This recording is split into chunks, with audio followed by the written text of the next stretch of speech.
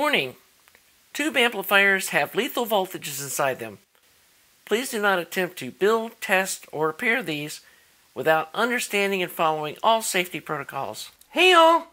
Well, today we're going to do a short segment on just this little section of the amplifier. And I know you've seen me doing these push button switch wiring and wiring up the LED, bridge rectifier and all that stuff, but I don't think I've ever showed y'all how I install this little capacitor. And I used to wire these up direct wiring to the terminals on the switch itself, solder it onto them, and then, put heat shrink tubing over it or something. So I've changed to using the little pigtail that comes with it so you can unplug it and replace the switch. And I'm going to show you how to install the little snubber capacitor across the switch that makes it quiet when you turn the amp off. So let's get busy. Okay, I decided to do this as like a little standalone video because this will work for any amplifier that you build using one of these little push on, push off Angel Eye power switches. And I personally have been using these that have the 12 volt DC LED, and I make up a little bridge rectifier with a filter cap and then use a drop-in resistor to get the illumination levels that I like. Usually a 3.3K works really well, and about a 330 UF cap. Doesn't need to be over 16 volts. You can go ahead and go 25 volts if you want. It's running off the 6.3 volt AC heater and then bridge rectifying that. And it seems to be a nice illumination level. But you can use the type that have the 120 or line voltage illumination if you want to do that. I think it makes the LEDs last longer if they have nice filtered DC going to them instead of running them off AC. So anyway, I'll show you how to do that when I'm working on the amp, but for now I want to show you how to wire up the little switch. So one of the key things is using one of these kind of caps across the switch, and that'll keep it from popping when you turn the amp off. And I've tried different sizes of these caps, and this larger one seems to work like every time. I've tried some slightly smaller ones, and it still would pop every once in a while. Never had it pop using this larger one. So this is what I'm using now on all of them. And it's one of those safety caps that's designed to be put across line voltage like this. So we get this little guy like this, and you can see how the leads are kind of offset from each other in different directions. And so what I usually do is come in and bend that one over and straighten that one up so they're offset in the same direction.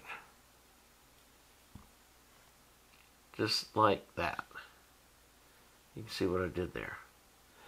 Okay, so you can put these anywhere in the switch. If you wanted to, you could put them back here, where the wires are spliced together, if it's a little easier. But what I've been doing is putting them in this connector. And so you get a little screwdriver, and you come in here and see that little hole right there. You stick a screwdriver in there, and you'll feel it kind of pop up, and then that just pulls right out. And then you do the same thing on this other side. You just stick the screwdriver in there, and you bend that little tab up a little bit, and that pulls right out. And then what you want to do is come back in here and then bend that little tab up so that it will engage when you push it back through the hole. And you want to do that on both these guys. And so the next thing you want to do, and you really need one of these little stands like this, one of these guys, to hold this while you solder it. And so come in like this. You know what, it might be easier to see this getting rid of this white towel. Let's just do this on the dark wood. There we go, that's much better. So next thing you want to do is come in with a nice clean tip and put a little bit of blob of solder on each one of these little leads, like that. Okay, and then you put a little bit of solder right on the edge of that, just like that.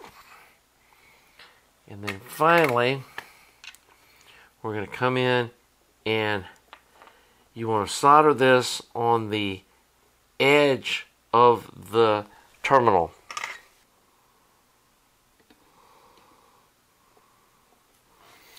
And you want to make sure you don't have any globs of solder on there. And then the same thing over on this side. We're going to put a little solder right there. And then, I'm telling you, trying to do this without one of these little stand things it's going to be impossible. But you need to make sure that you keep the solder just right on that edge. Let me see if I can zoom in here and show you what this looks like. Like that. And I may need to clean up that solder just a little bit to get it to fit in back in the holder. But I'm going to see if it'll slide in there. And then if I've done this right, I think it should just slide right back in to this little terminal here.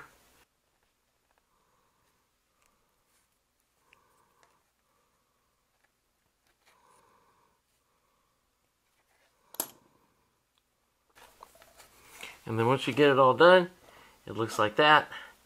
And then we have our safety cap that will stop the switch from popping, put onto this little terminal that then just plugs into here.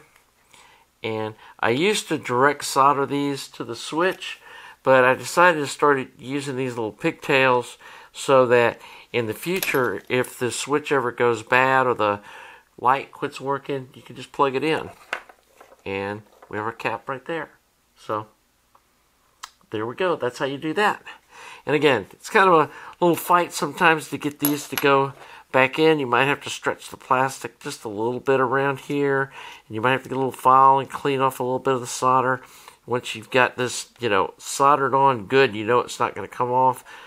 Again, you might get a little file and clean off the solder so it'll slide in there. But I think that's a nice thing. And you can see there's not even any of that terminal or the lead exposed. And it's all nice and safe. So, anyway, hope you enjoyed this. And that's how you put a cap on a switch. Well, as you can see, that was fairly easy.